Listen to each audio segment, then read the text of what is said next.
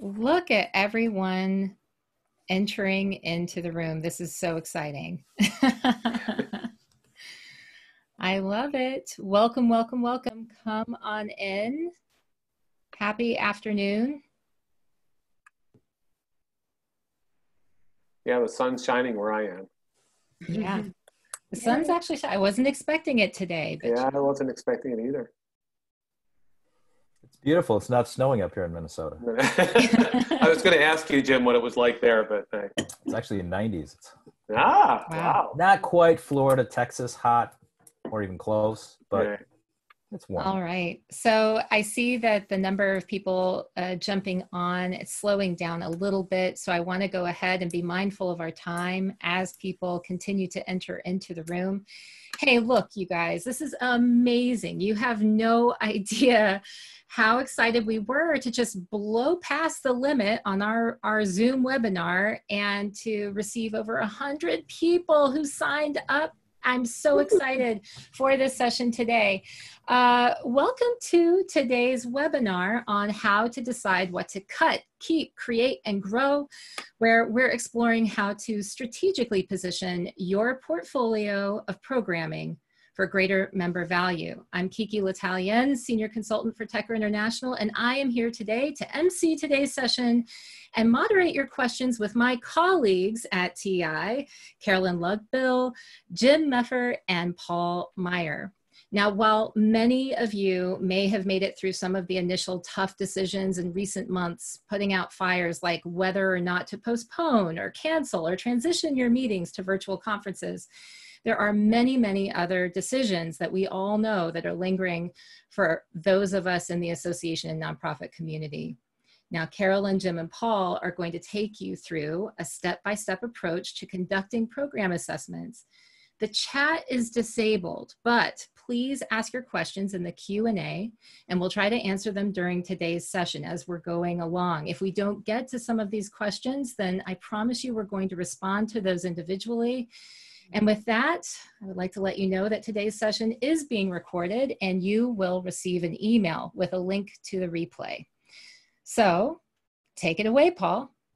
All right. Thanks, Kiki. And thank you all for joining us. And we know, everybody knows this is a difficult time for everyone. And we also know that many associations have had to make very, very difficult decisions around programs and services, for 2020, and now they're starting to think about 2021. And we realize that this process that we've been using for several years called strategic program assessment and was a good tool, if adapted, to use during this time. So what we're going to do is we're going to share with you an adapted program that we've put together that we feel like is a really useful tool to help you now make the second phase or the second step of the decisions you need to make about your programs and services. We made the first steps, which are really critical ones for their current program portfolio of stuff coming up, say in the next 3 to 4 or 6 months. But now the real question on the table is, where do we go from here? How do we make decisions? And as we know, programs and services can be very political decisions for associations. How do we make those decisions in a more objective way rather than a subjective way so that we're making the decisions for the right reasons going forward? So we're going to introduce you to a process that we call strategic program assessment. This particular tool that you'll see was adapted from some work by a guy named Dr. Ian McMillan, who did this a while back. It's very much a public process, although you'll see how much we've changed it to make it more targeted and customized to the association world and what you're going through today. But it was originally created by Dr. Ian McMillan. And one of the challenges we know about associations is that we have this sort of weird business model. And we've got this area where all of our revenue comes from, membership dues, meetings, et cetera, but it's actually spent someplace else.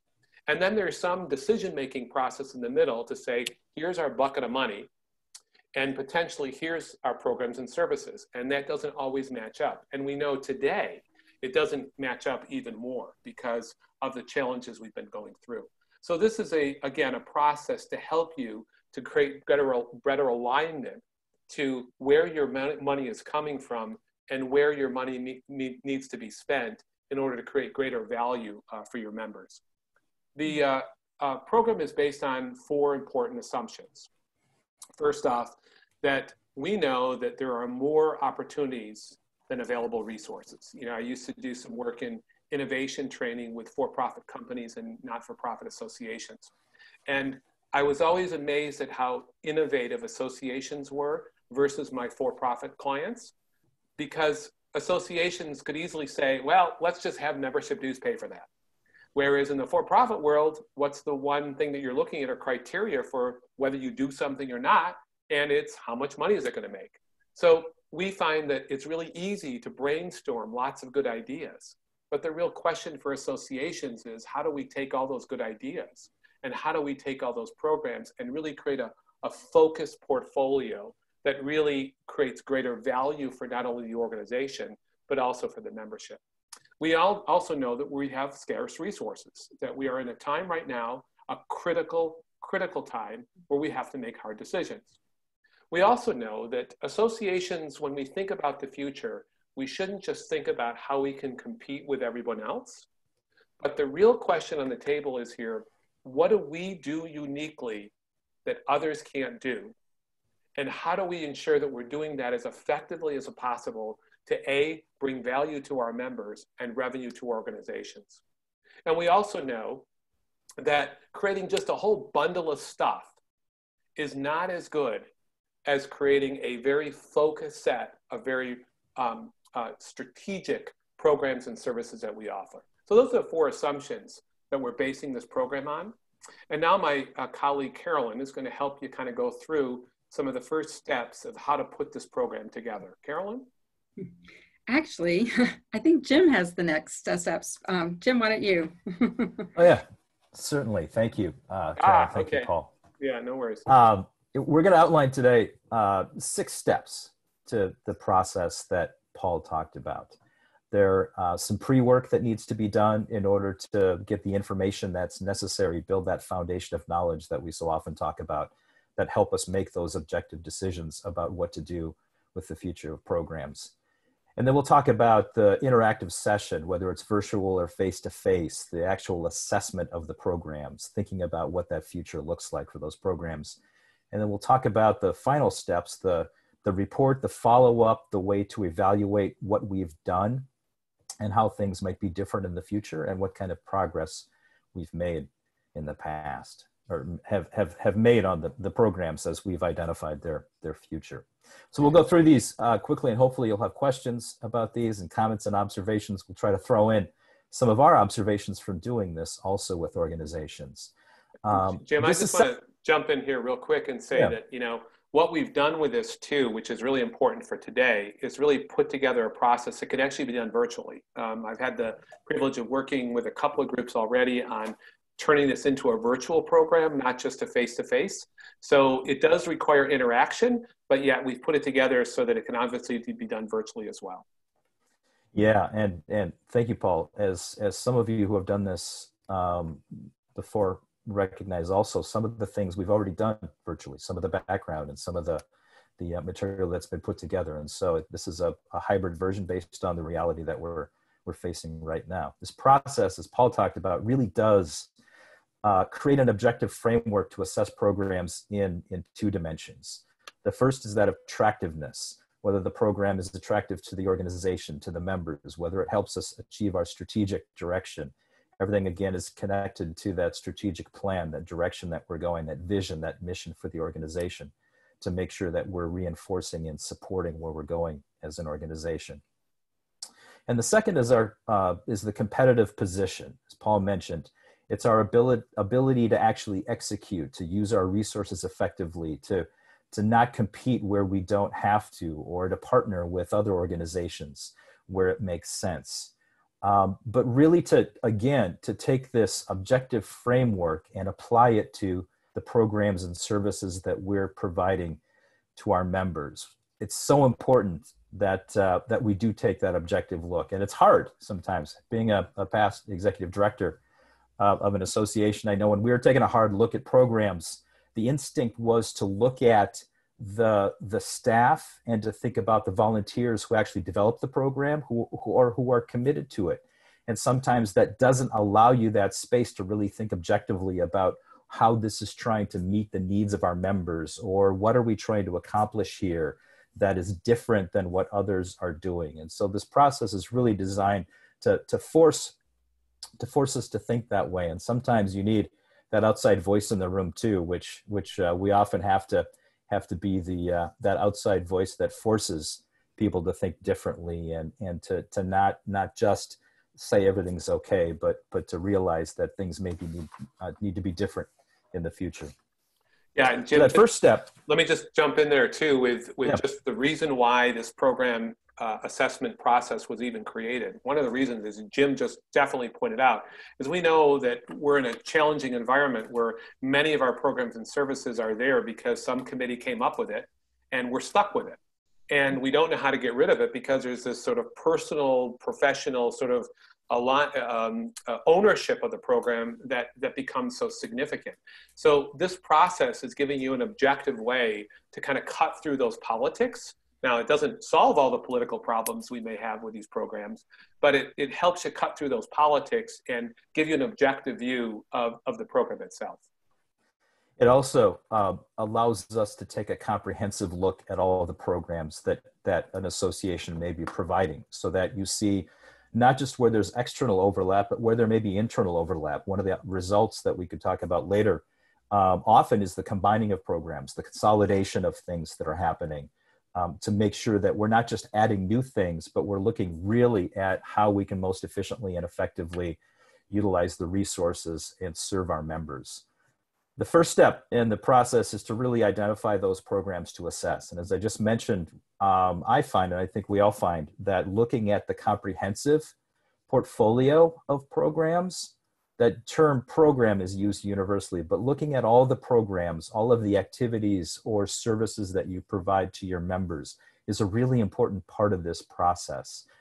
So that you're looking at, you have an objective measure for all programs, but you're also looking at your full portfolio of programs to make sure you're comparing them and you're seeing where there could be consolidation, where there might be things that you could do differently in the future. So here's some considerations that are important to identifying the programs to assess. As I said, they're business lines, their activities, their services that you're providing to your members. That comprehensive look is important. And also time is definitely a consideration when we think about how many programs we want to assess. It takes generally for that third step when we do the assessment, it takes about 20 minutes per program on average to review each of them. And so we know that there's a prioritization that may need to happen about the staging of programs that you look at also.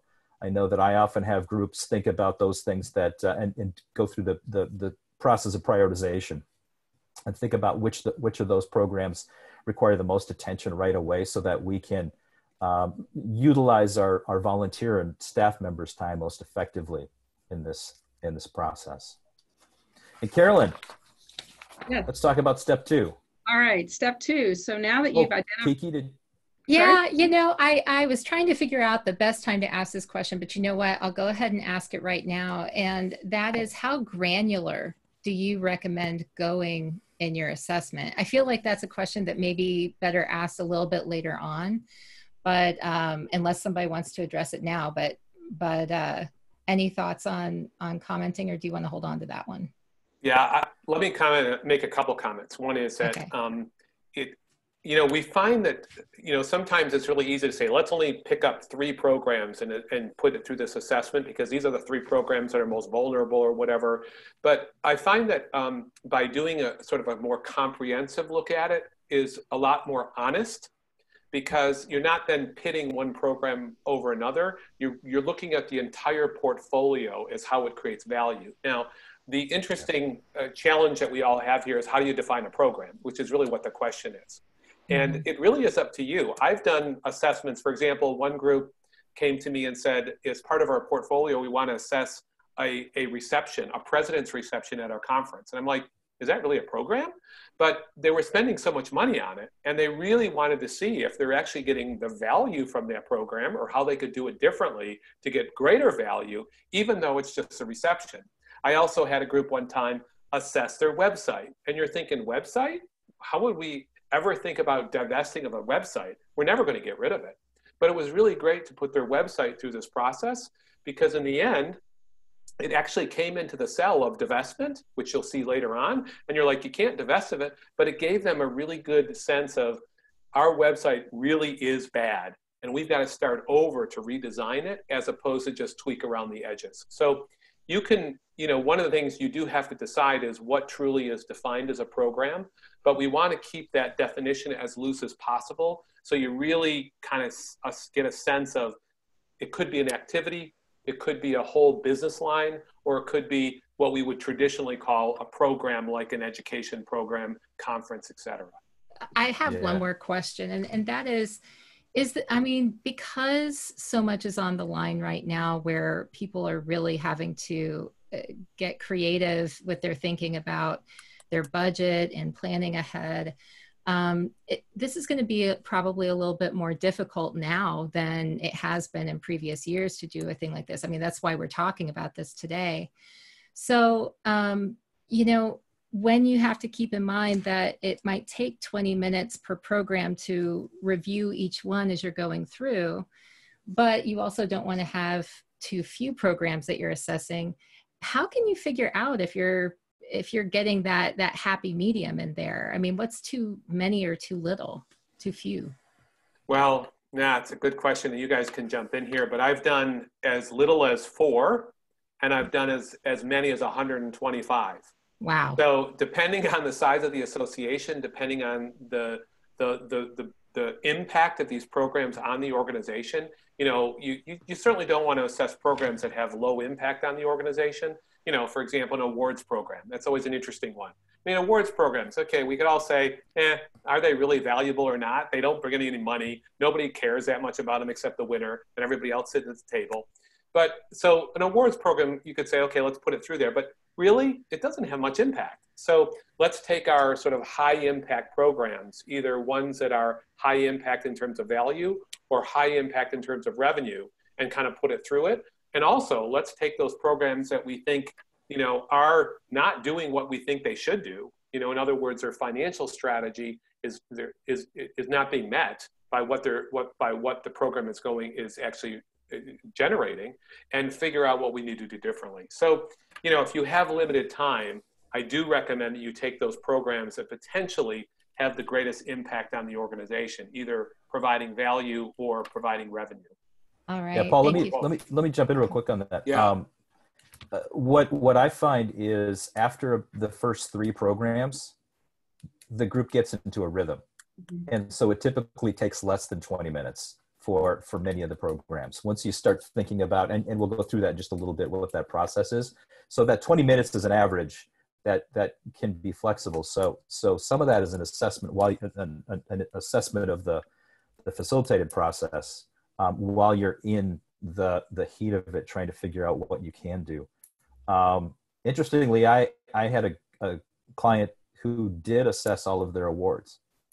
And what happened was, and this was fascinating, this is why part of that conversation that we'll talk about a little bit is so important after we make the objective assessment. Because what happened was, they turned their awards from a one winner award into a quasi, not really a certification, but something that anybody could attain. And so they set a higher bar, and they started transitioning how their awards program could actually help the industry achieve a different goal, which was a higher public standard, which was really a fascinating conversation that came from just that look at awards, because we were going to toss that out too. But then it actually became one of the most important changes that they made to a program, and consolidate a whole bunch of things around it. Really fascinating part of the discussion. All right. So we are getting several questions lined up. I want to let Carolyn move us on into the step 2 part of this whole show, because then we can answer these questions a little bit further down, but we got to get further into it, right? So, yeah, let's do it. Let's go. Carolyn. All right, thank you, Kiki. Just put us on mute when you need to. So once you've identified those programs to assess, The next step is to prepare background information. And this is a very, very critical piece because it's that background information that's going to be used when you actually do the assessment. So some of the considerations to think about is, really providing the most current and accurate information about that program. And I know sometimes if there's a pet project or a program that you've had for a long time, it's easy not to maybe be as specific or as accurate as you want to be, but it needs to really be very objective. And so again, that goes into avoid the selling. You want to be really just state the program where it is and what's going on with it. And we'll walk through what those factors are in just a minute. And then it's really important to calculate your staff time. Many times we don't think about how much staff time is being spent on a program. Maybe it's someone's part of a job, but you don't realize that if you were to calculate their weekly or monthly time spent, it really starts to add up. So it is important to calculate that staff time as a percentage of a full-time equivalent position. And then lastly, if you're going to do this virtually, we're just recommending that maybe a maximum of 2 slides per program prepared in advance. Again, that is just a recommendation, and it's going to vary. And I was just going to add to what Jim and Paul said, that the groups that I've worked with, it has ranged in assessing 12 up to maybe 30 programs. And a lot of it depends on if you're bringing your volunteer leadership in, which we highly recommend, that sometimes it comes down to if you have to prioritize and you really want to get their input, you have to think about how many programs you can realistically conduct or do in a specified period of time. So as we look at what goes into that program background worksheet, which is so important, first of all, you're going to have a description about the program. What is the program that your organization offers? Secondly, what is its alignment to the strategic plan? Specifically, what are the goals and objectives within the strategic plan that this program supports? We are strong believers in that the programs and services that you're offering should align with your strategic plan. Another one is the whole usage market penetration, and this relates to the primary and secondary target audiences that are being impacted by this program. Do you know who those audiences are, and what is the market penetration percentage? Do you have that data? And how is this program being valued by members? If you have data, if you have survey data, anything to support how that program is being used, how often it's being used, etc., that can all go into this kind of information. Next is competition. Are there internal and external competitive programs that provide similar benefits to your members or to other customers, even though the programs may be designed differently? It's really important to look at your competition, not just externally, but also internally. And if you're making this assessment based on the program, do you think your program is how you compare to competitors? Is it better? Is it the same? Or is it worse? So again, looking at that competitive landscape is really important. Next is the financial picture. And again, what is the program's financial strategy and is it meeting its financial strategy? It's important to look at, does this program really generate revenue over expenses? Is it a break even? Is it, or is it a loss? Is it subsidized by other programs? And it's important, again, to maybe do like a 3-year outlook on how has that program fared over the past 3 years. And then what percentage of this organization's total expense and revenue does this program represent? And it's important to include direct expenses as well as indirect expenses. And then going forward, do you expect that this program is going to increase, decrease, or stay the same over the next year or so? And then lastly, just what is the future opportunities for this program? Do you see that this program has been around for a while and it's just not going to continue? Or do you really see that it should grow, that you maybe need to reposition it, but it's going to grow? And secondly, what are some of the challenges that you've never considered about this program that really need to be looked at and assessed going forward? So those are some of the factors that go into a program worksheet. So we had a question asking for clarification around staff time. And Michael asks, when you say staff time, do you mean hours or dollars, maybe both? I think I was preferring to staff time hours, but I think it also does, if you're finding that a program is consuming, 10% or 20% of a person's time, you then calculate what is that in salary? And is that program really being justified by the investment of that staff person's time? So I think you could look at it both ways. All right. Yeah. And Rosa Yeah. has oh, did somebody have something else Well, to I was add? just going to say that this is so important here, because so many times, and I was just with a group when we were going through this, that this was the biggest issue for them, is that the staff were identifying that these programs were making lots of revenue, the ones that were working on it, but they weren't allocating their time to it. And all of a Right. sudden, when we started allocating their time, all of a sudden the program went from, making revenue for the organization to being a big loss. So this is really important. Now, how you do it, whether it's, money or time, obviously the money needs to be identified as time, but you gotta look at those both direct and indirect expenses. All right. Yeah, both are best. If you can do time and you can do actual money, that's best. Those two dimensions are best. If a lot of it's dependent on the association's ability to track that also. Yeah. Rosa had a question. What if a program is considered essential to the mission of the association, but it's not financially profitable? So, for example, Soul book of sales. the organization. Yeah. So that's the nature of an association, is that we can do those things.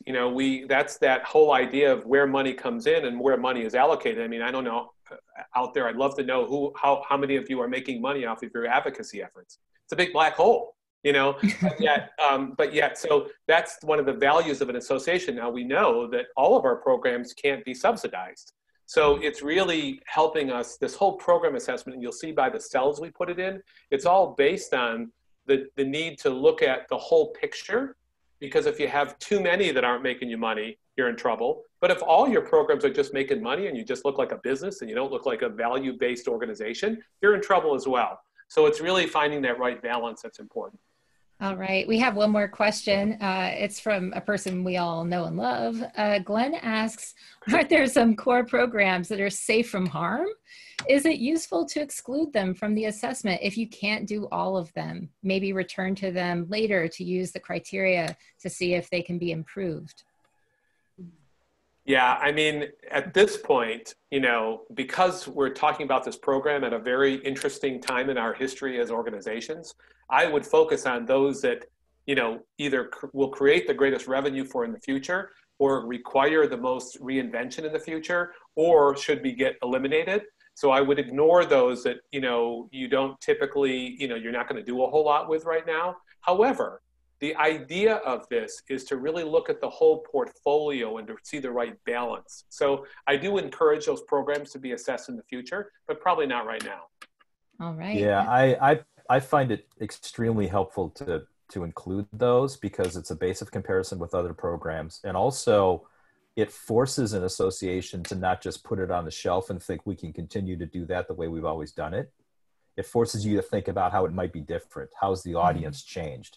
What's the impact? What are the implications? How is the staffing trade-off with other programs and services? So including that at some point is extremely important. Otherwise, you may have a big chunk of staff time and resources that may be going to something that becomes its own little black hole, or continues to be a black hole. Really important part of it. Good point. All right, so let's go ahead. If there are any questions, we'll reach out and talk about those to the next break, or at the next break. Now we get to the actual assessment part that we've been talking about. We've identified the programs that we're going to take a look at, and we've got the background material that helps us, that reinforces that foundation that we make decisions based on knowledge and not on assumptions. And then we actually have the in-person assessment, and the process, the flow chart that you see here outlines that assessment that we'll talk about, where we present and discuss the background. We make sure that everybody understands the information that's being provided. This is usually sent out ahead of time, as in my experience, so that folks come with questions. So there's clarity on what that foundation of knowledge is. That's the Q&A part. And then we do a program assessment worksheet. We actually have some questions that people are asked to go through and assess based on those two dimensions that we talked about, attractiveness and competitive position, whether the program is highly attractive, or whether there's a low attractiveness, or whether we're in a strong or a weak competitive position. We do that individually. And then from that, we aggregate the answers and identify where the program fits with some cells that we talked about. What's the generic strategy that the answers to the questions present to us, which then forces a really interesting conversation. And this is oftentimes the most important part. It forces us to think about how the program, why it's in a particular cell, why it may need to grow. Why is this saying we should divest from doing this anymore? How does this fit with other programs also? And finally, we create actions in response to that cell placement and in response to those discussions. As we've learned in the last months in particular, while it's best to do this in person, we're able to do this virtually. And it's best to do it in person because some of those conversations about programs are really hard to have if you're not looking someone in the eye. And really, especially when you're discussing the future of some pretty significant programs to your members and to your association. What you see here are some of those requirements which we all have of virtual meetings right now. The one in particular that is unique to this is the ability to poll participants. When we go through that worksheet, that assessment worksheet, when we ask people to evaluate high, low, strong, weak in the worksheet, it's important for us to have a tool that allows us to do that live and in person. And I've used Zoom to do it. I had one group that was using SurveyMonkey to do it also. There are a lot of tools, but that's something that's extremely important. The worksheet has a number of different components for us to assess those two dimensions. That first is program attractiveness. We ask whether there's a large size of a customer base. How is it aligned to the mission and strategic direction of the organization? An absolutely critical component to the attractiveness of a program. Are we spending our resources helping us achieve the vision that we set, that's defined also by the mission? Is there revenue enhancement? Is that important to us? Those are all, and many of those attractiveness components are an internal assessment also. And then the competitive position, we think of whether, as Paul, as we've all talked about, whether we are in a strong or a weak position to be competitive or to present this program. Does it contribute to our brand identity? Is it the most effective utilization of resources?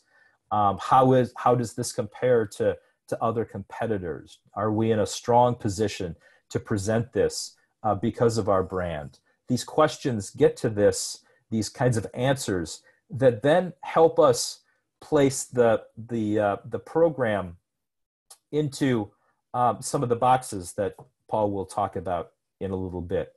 But this assessment is done individually, and then we come back and aggregate it into the next slide, Paul, with the analysis and the resuls. So just real quick, I'm just going to jump in real quick and talk about this for a second, this worksheet. We've got a full worksheet with a whole lot of questions that fall into these different categories. And what we find is, depending on why the association is doing this, are we just doing this because we need more money and we need to figure out how we're going to look at our financial strategy going forward?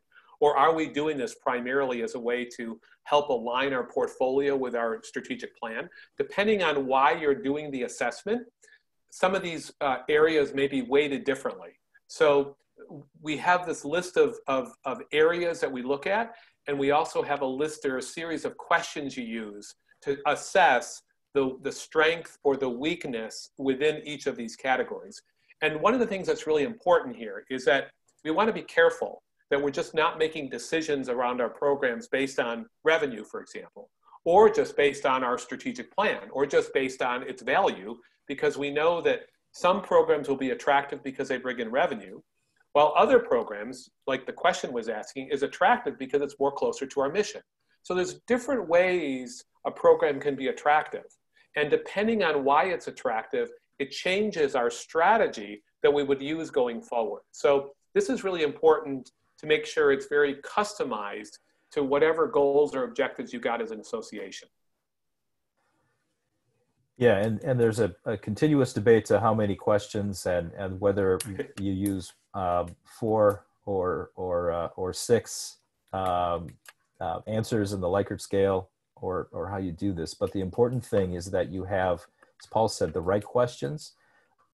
You're You're creating that forced look at the program also as a result of the questions, so that when we look at the results, when we aggregate the results of the individual assessments in the worksheet, we can then determine whether the group thinks, based on the information that they've had and the questions and answers, they're in a high or low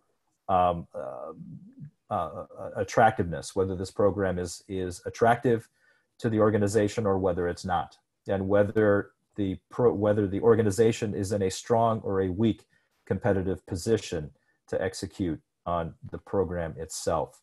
Based on those answers, those aggregated answers, the programs are placed into generic cells, which then results in a conversation about why that program is placed into a particular generic cell.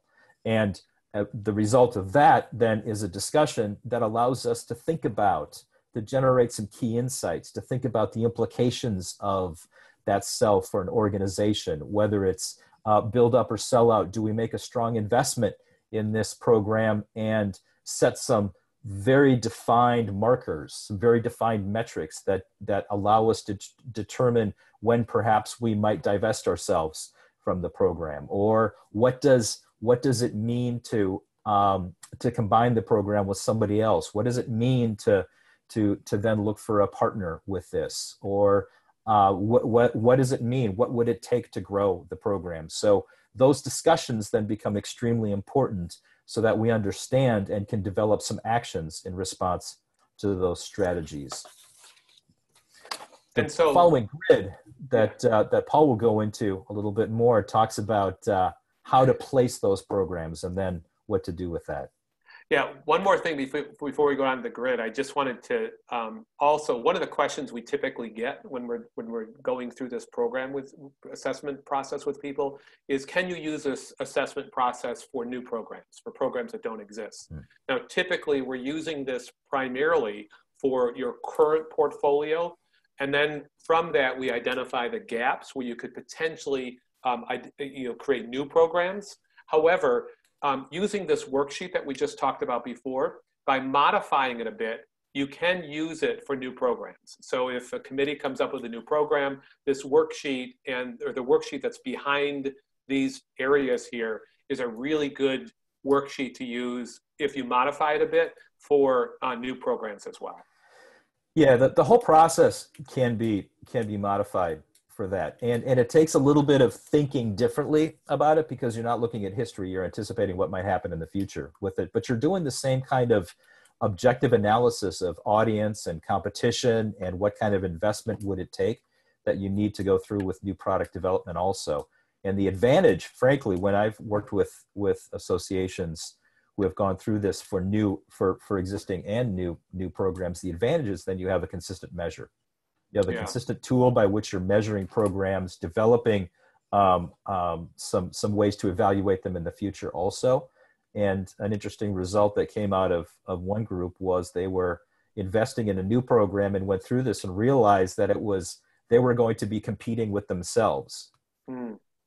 And so they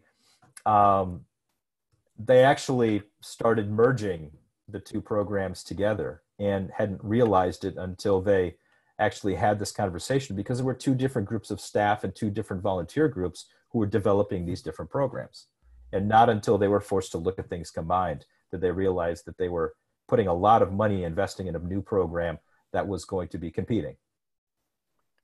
So we've been talking, Jim has mentioned this whole idea of cells, and you've done the background. You've now gotten together either virtually or face-to-face. You've all assessed the program. And if you're doing it virtually, you voted electronically. If you're doing it face-to-face, you may not vote electronically. You vote on a flip chart or whatever. And then by everybody voting together, you come up with one strategic cell. And we've condensed the number of cells that used to exist in this program from, I think, 8 down to 4, because we find that today, this is really the 4 quadrants or 4 cells that are probably the ones that most organizations are thinking about today. And I'll go quickly through the 4 cells, but to let you know, that there's more descriptions later on in the PowerPoint that I'll just briefly go through as well. But so I'll just give you some quick definitions here. What we mean by build strength or sell out, this is a program that is not doing really well. So competitive position is weak, but it is highly attractive. In other words, there's interest out there. There's a possibility for making more money. And this would be the sell that we would call sort of the reinvention sell, where, you know, if you've got programs, for example, today that you're doing face-to-face and you need to reinvent those to be more hybrid or virtual, this is the opportunity, build strength or sell out. Now, what's important about this sell, though, is that it's not just about building it up or reinventing it. It's also about assessing whether it still is attractive after you reinvent. So that's the concept of sell out. So we don't just want to commit to spending more resources on it. We want to commit to spending possibly more resources on it, but also then making a decision whether those resources make a difference or not. So sometimes we put resources into a program and we just keep throwing resources into it, and we don't set a date of how we're going to assess if actually that reinvention really worked. So build strength or sell out is this sort of sell that says, let's put money into it with the understanding that we're not sure if that investment is going to pay off, and we're going to get rid of it if it doesn't. Obviously, the lower sell underneath that is the divestment sell. This is where you're not doing it really well, you're competitively weak, and it's also not very attractive.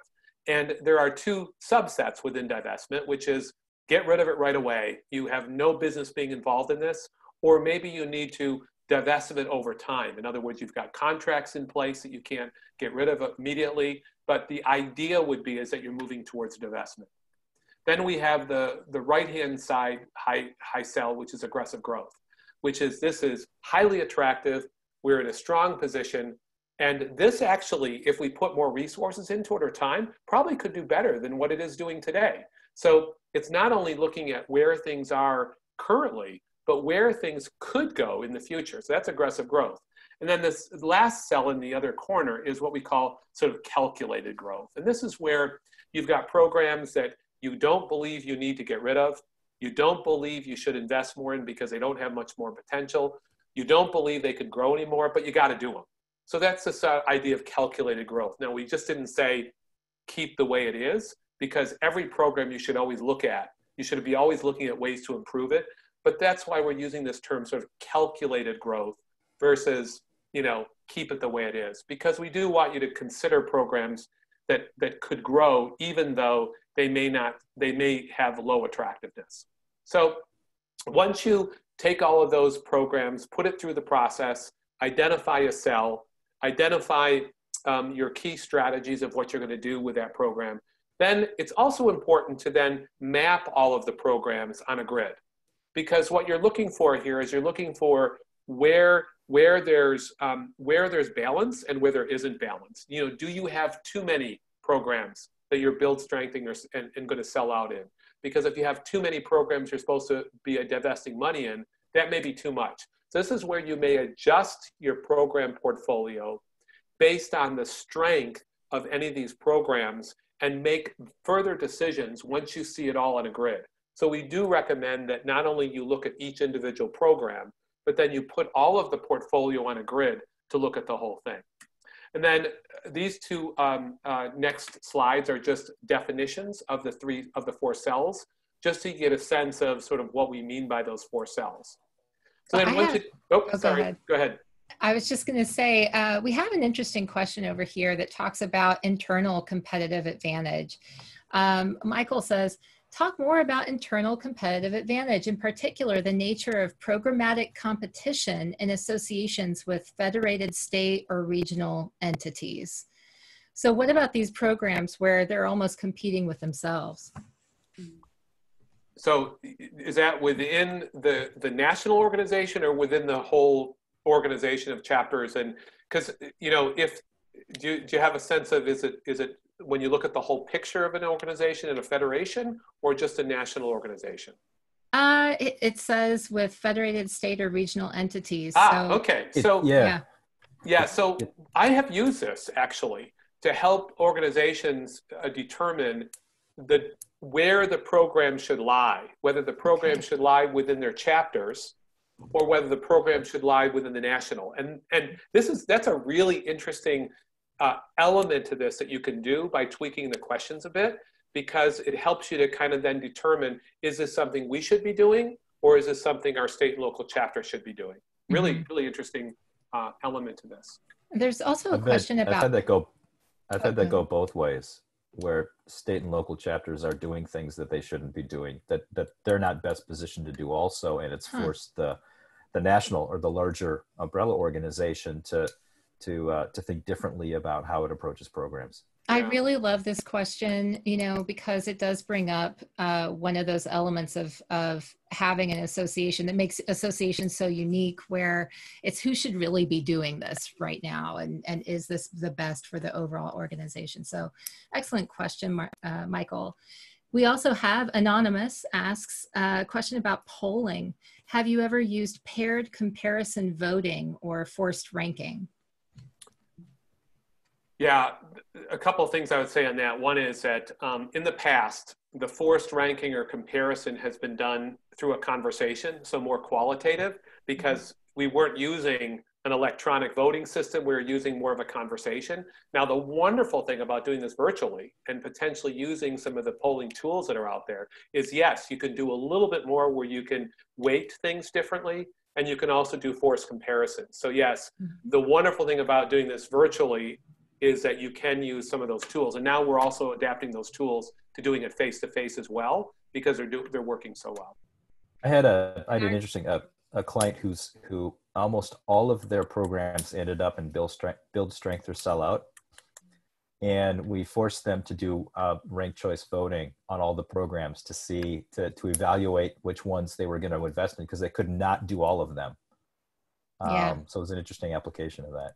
I bet. At a good time in the process too, to really think about what is it that we really want to do? What programs do we really want to invest in? Michael is requesting if we could just go back a slide and show the definitions for cells 1 and 2 a little bit longer, so that people can take those in. All right. Thank Carolyn, you wanted to jump in? Yeah, Carolyn, go ahead. Jump in and say, I think between this forced ranking and weighted ranking, I know I recently worked with it was an engineering society, and the CEO specifically said, we're not going to get into debating whether this, outcome should have been a 3.2 or a 3.7. So a forced ranking, which again, you have to know your membership, you have to know kind of their mindset for determining what kind of scale you want to be using, so you can really get to some productive outcomes.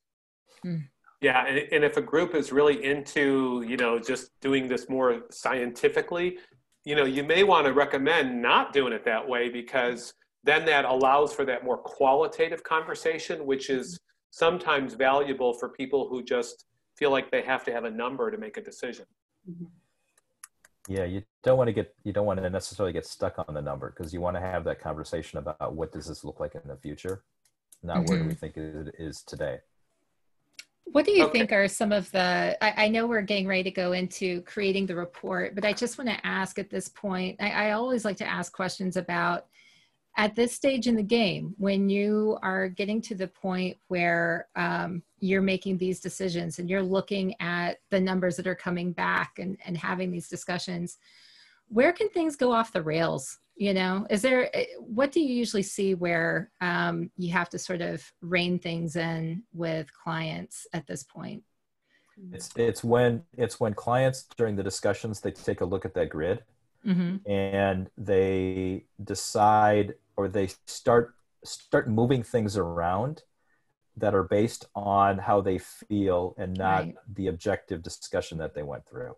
And that's where, frankly, that's where I end up jumping in and saying, no, you can't do that, because now you're using subjective measures again.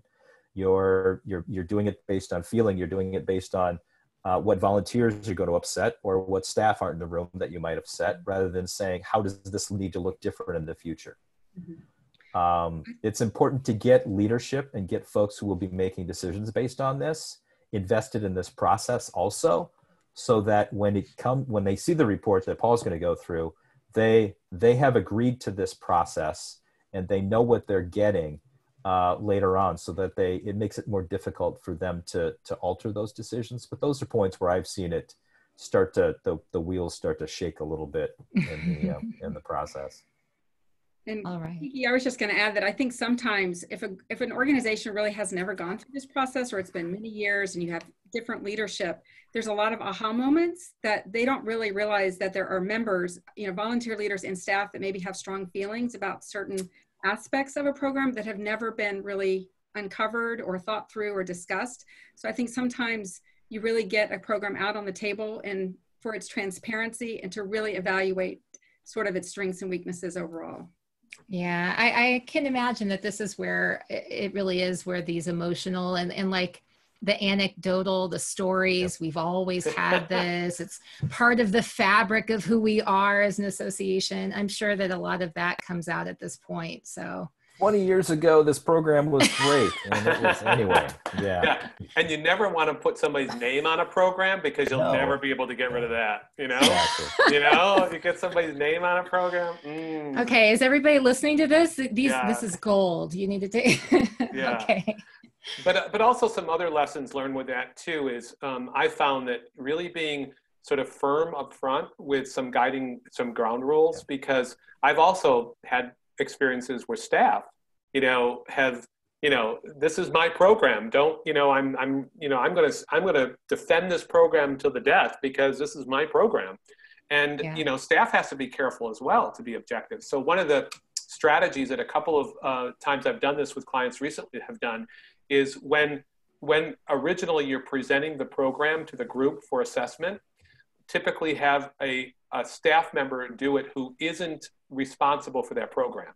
So, so therefore they don't have that sort of edge of trying to defend it or trying to advocate for getting rid of it. So, it's on both sides. You really want to be as objective as you possibly can. And we do recommend that the group that does this, it's a small group that actually does the assessment, and it should be made up of both staff and volunteers. And the volunteers that should be involved are volunteers that actually have influence in the final outcome. In other words, don't throw it to a committee that's going to have to bring it to the board, and that committee doesn't have any clout. You get board members involved. You get the president-elect involved, who's going to have to take this and make and announce the hard decisions. You get those leaders involved, as well as senior staff that will have to be involved in the final decisions on the staffing side. So it really is important to get that team involved. We have about 8 minutes left. So I just want to give a shout out to another anonymous comment that says, try to cut a program and you'll find out who started it. And that is definitely true. Yeah. And then there is a request for a couple of examples of the kinds of questions that are on the worksheets, maybe 1 or 2, or attractiveness and 1 or 2 for competitive positions, something like that. So if we have time to include that before the end, we might want to address that question as well.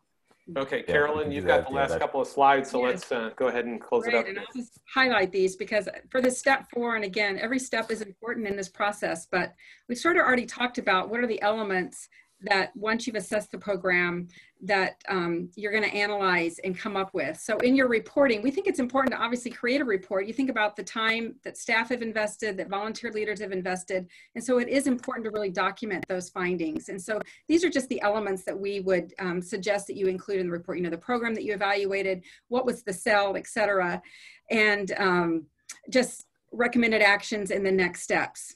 So moving on to step 5 was really presenting those recommendations. It's really important that if you have key stakeholders that have been involved in this process, that maybe they're the ones that really present those recommendations. We have found that when it's the volunteer, that they can maybe in addition or working with staff, it can be a good combination for really presenting those recommendations. But it's really important to communicate that politically sensitive. If it's a program that's really been around for a long time, then maybe you need to have some side conversations or an advanced conversation just to say, we evaluated this program. It seems like, it's maybe lived out its course. And this is something that we're going to be communicating just so no one is caught off guard.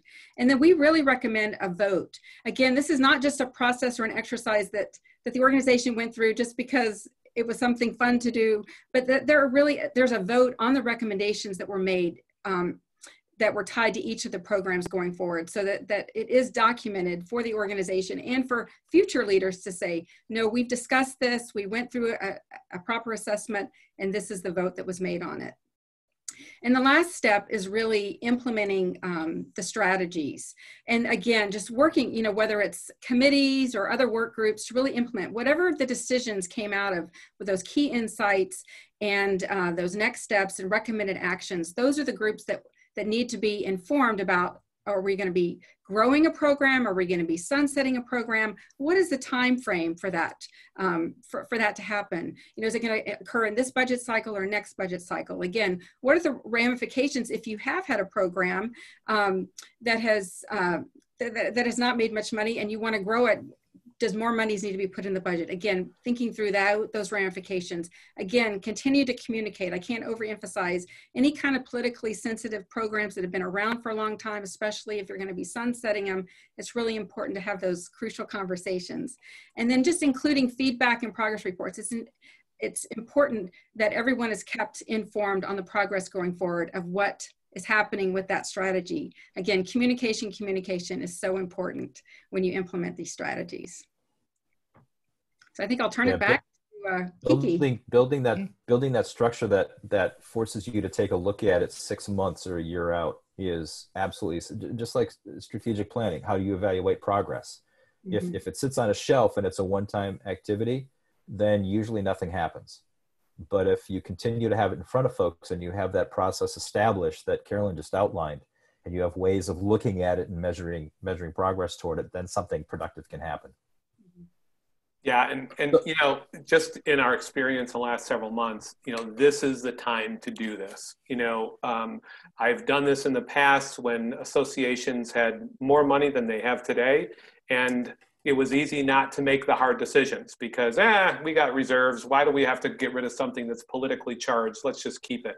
But now is the time to do this. Now is the time to really clean up your portfolio and really focus on those things that create the greatest value, not only to the members, but to the organization, and get rid of that stuff that doesn't, and reinvent those things that really will make a difference going forward. So, you know, this is the time to do this. Now, I know that we had a couple questions, Kiki, one around what are the questions kind of behind this worksheet?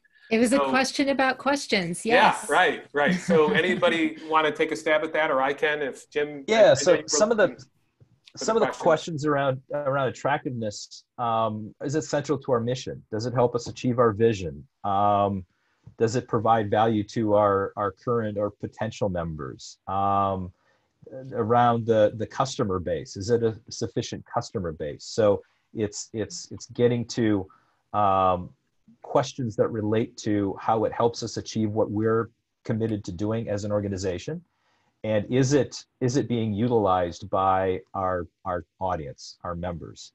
When it comes to competitive position, does the program help our brand strategy and marketing position? Does it effectively and efficiently utilize the resources of staff, the resources of volunteer members? Are we able to deploy the finances more competitively or more effectively perhaps than others? Do we have the right kind of marketing and communications strategy around it?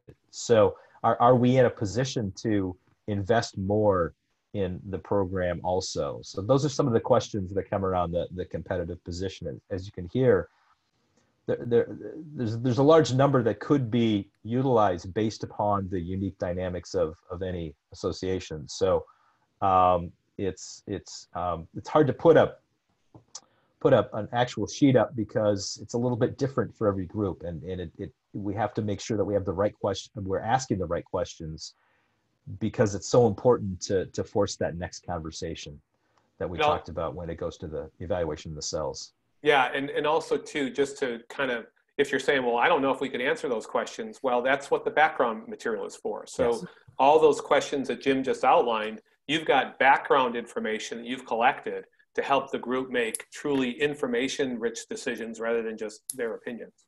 Oh, go ahead. And what we tend to do is when we begin this process is to think about what kind of background is necessary? What are those questions we need to ask? What are the critical evaluations? And so that's part of that initial setup for the whole process, so that we are getting everything lined up to do this effectively. Information rich, information based decision making. We are so knowledge based decision making.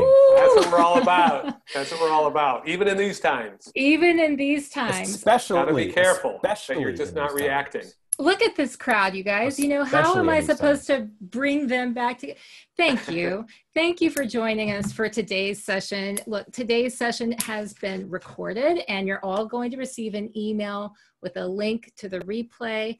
I also had a question about slides earlier. Rest assured, you will receive a PDF of the slides. We're very excited to share this with you. We're excited for you to share this with your teams. And if you have any questions, please reach out to us. We want to hear from you. If you got value from today's session, let us know. Share it with a friend. That's the best thing you can do. And until next time, everyone, please be safe and healthy. We've got another session that's coming up in a couple of weeks. It's going to be a great topic on critical decisions, and you want to know more about that. So we'll send the link to you. We'll talk to you soon. Talk to you next time. Bye, everyone. Bye-bye. Thank you. Thanks, everyone.